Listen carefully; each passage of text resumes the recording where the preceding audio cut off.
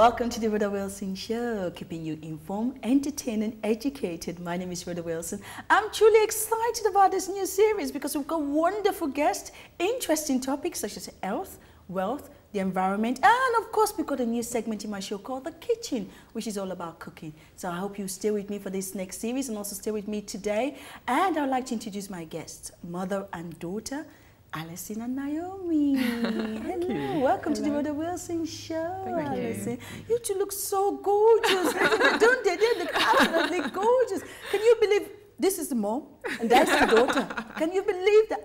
Absolutely wonderful, Alison and Naomi. Alison, obviously we're doing this series because it's part of our Mother's Day series, and I suppose we just wanted to have a chat about, you know, your relationship with Naomi. And before we do, though, tell us a little bit about yourself, you know, when you had Naomi and, you know, just, yeah? Yes. Well, I had Naomi at a very early age. Yes. I was a young mum, but I think that I've been very blessed to have Naomi. Yeah. I think she's a beautiful, beautiful You're not saying that because she's sitting next to you. No, I always say that. Yeah.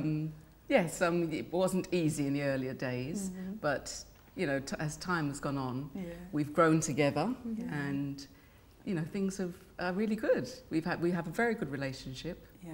You know, I advise her, and she advises myself. So it's just a very, very good relationship. And Naomi, you're a model. You're a supermodel. You could be a supermodel, darling. Yes, she's a supermodel. I tell you, let's give her up. She's a supermodel, really. You know, Naomi, you're a model. You know, and you know, how did you get into modeling? Well, my mum used to model herself, so then she got me into children's modelling, and I've just sort of done it growing up.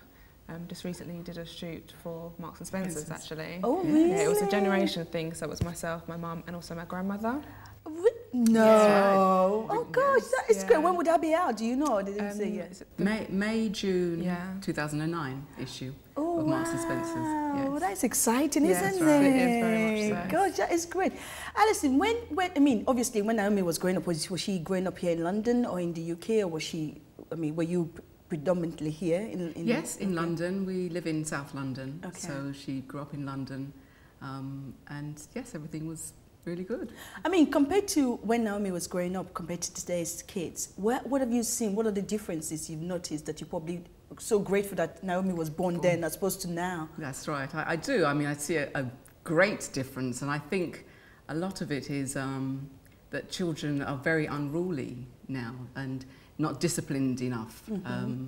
Maybe I'm not exactly sure the reasons why, but you know, Naomi was brought up in a good environment, and I was always there to nurture her. But I'm not quite sure what's happened today with the children. But you were working as well, weren't you, when Naomi was growing up, or were you a stay-at-home mom? I stayed at home until a certain age, until about 12. So that may well have helped also. Yeah, because I've always said that, you know, when as a mom, if you're home at an early age with a child, it actually you're able to nurture the child properly, and therefore you can guide them better. And when they get to that teenage years, I suppose it's easier then for them to come to you if they have any issues or any questions or any worries at all, to come to you and actually ask you questions, which we don't have these days, do we? I agree. I just feel that children are a bit wayward, and you know, even when I was growing up, there was just a lot more discipline, even within the schools. I just feel that, you know, teachers, they don't tend to be able to tell the children off, and it's,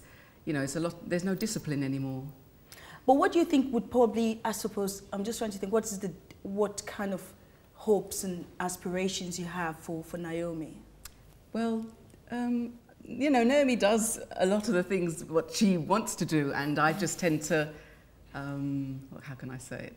I'm just there for her. So, you know, she needs advice, then she comes to me for advice, and I'll give her as much advice as I can. Oh, Naomi, what is your mom like, really? She's saying all these nice things about her. You don't have to say nice things back about her, you know. You don't have to say that. So tell me, what is she like? What can you remember of your mom when you were growing up in an early age? My mum has always been my best friend. You know, anything we can talk about, absolutely anything. She gives great advice. And also vice versa. You know, she'll come to me and be like, oh, what do you think of this? Or, you know, whatever. Always very supportive.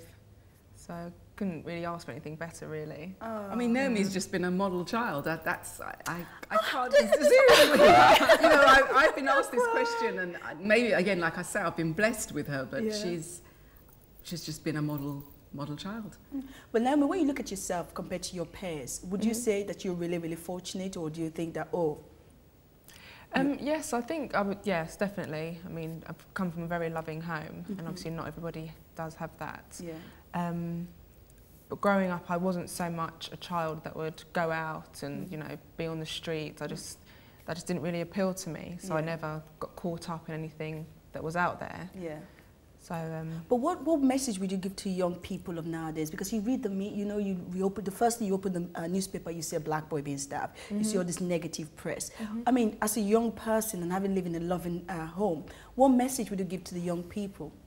It's about having respect, mostly for yourself, and treat people how you want to be treated. Because I'm sure if they go out and speak to someone a certain way, they wouldn't like it if they were spoken to in that way. Yeah. Or if a guy treats a girl in a certain way, they were used to being treated like that. Yeah. It's just about having mutual respect for people, really. It's good. And what makes your relationship special? Because you're so close. Ladies, can we see this handbag? I have to show you the handbag. This is a mother and daughter. We're just going to get the handbag in a minute. Just you wait. This is how close they are. Seriously? Oh my God. They've got handbags, similar handbags. This is it. This is how close they are. Which one? Which one is the heavy one? Because you probably carry your kitchen sink in there, don't you? That's right. The mothers always leave the kitchen sink. Oh, that's great. So do you reckon that you two might go into business? Do you think you might We have discussed that a lot. That's right. Because your relationship is so special. It'd be a shame to just keep it the way it is, because you need to maybe nurture it and take it to a different level, you know? Yes, I mean, because at one point I was organising beauty competitions, because I used to do modelling when I was younger myself. Yeah. And then I decided to organise competitions and help other models, get into the industry a bit more. But Naomi actually used to come to some of the rehearsals, so she used to teach some of the models as well, because obviously I taught her maybe how to compose herself and poise and how to walk and things. So that would be good, Alison. Do you know why? Because one of the things we're discussing as well recently is the fact that you don't often get to see black models in the mainstream magazine, which is a shame. It was only recently that Michelle Obama was put on the Vogue magazine in the States, and I was like, wow. And she's the only second woman to have appeared. It's not second woman, president's wife to have appeared, because you have Hillary Clinton. I think she was the first one, and then her. But it'd be nice to see more black people on the page. But why? That I don't know. Because I think a lot of models, black or people of colour, have gone to America or gone to other countries, maybe even Europe or France, because they feel that they have just been stopped in this country. They haven't been given an opportunity to go forward for auditions and, just to go somewhere within the industry, and it just hasn't been fair. So it's like, they've gone to America and maybe got much further. But with Naomi, I've just tried to still deal with it in this country. How we actually got the shoot the other day with Marks and Spencer's is that I went to the top. Hello. I tell you, she's a lady to know. Make sure that you contact me and I'll tell you all about how I went straight to the top, and I got a phone call, and we were asked to come for a little interview, and basically they made a decision there and then. But this is great, you know. I meet people that tell me that it's very difficult as a black person to actually get people especially as big organizations as Marks and Spencer, to recognize it. But it can be done. That's right. You have to be positive, obviously. Very positive, yes. And sometimes it is just go straight to the top. Bypass the middle person and just go straight to the top. And I plan on doing a lot more with Naomi, because I think that she represents the face of the people in this country. I totally agree with you. And don't forget us when you become super famous, just remember you saw her here first. She's been on this couch. And now I can show you a picture. Say, can you remember this is me and Naomi? Because one of the things I was also saying as well to friends the other day is that I blame the reason. I may be totally wrong, and I always stand corrected.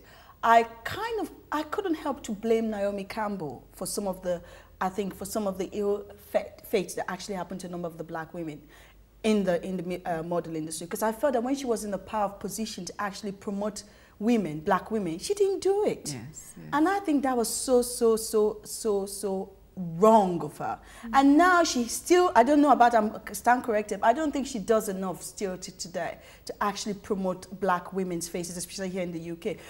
I mean, there are 2 generations or 3 generations of most black communities now, especially from the Windrush, the Caribbean families that came here to build the railways 40 or 45 years ago. So therefore, we need more black faces. That's right, we do. Representing our community, representing who we are. The Asian have their Asian magazine. They're always in the black, always a mainstream magazine. So we need more. Yes, definitely. I agree. No, yes. So we're putting this on you, Alison. Yeah. No. I'll try my hardest. We'll do what we can. Yes, definitely. No, you should sit with that. That's it. Tomorrow we're going to start. No, tomorrow. No, not tomorrow. Next week, as soon as possible, we're going to start.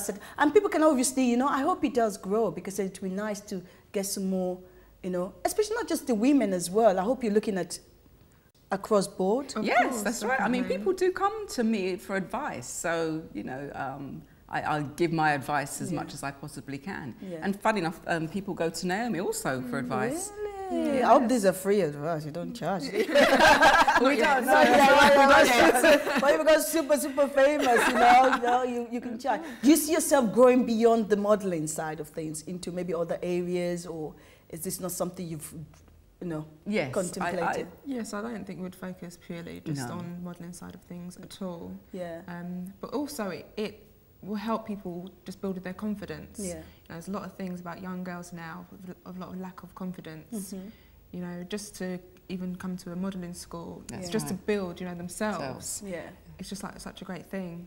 That's right. Just the way, you know, young ladies might carry themselves nowadays because of the fashion, for example. You know, things are very sort of, you dress down, you tend to dress down now and not be as elegant or as it used to be, But we'll continue now, because we don't go away, because I really want to ask you a lot of questions in terms of how people can actually, you know, because it's just not about modeling. You can actually dress yourself, prep yourself, you know, just to look good and presentable. It's just about appearance as well, isn't it? Yeah. That's right. So we'll come back. Don't go away. We're going to take a break. We've got a lovely Naomi, and we've got Alison here with us on the couch. So we'll see you shortly.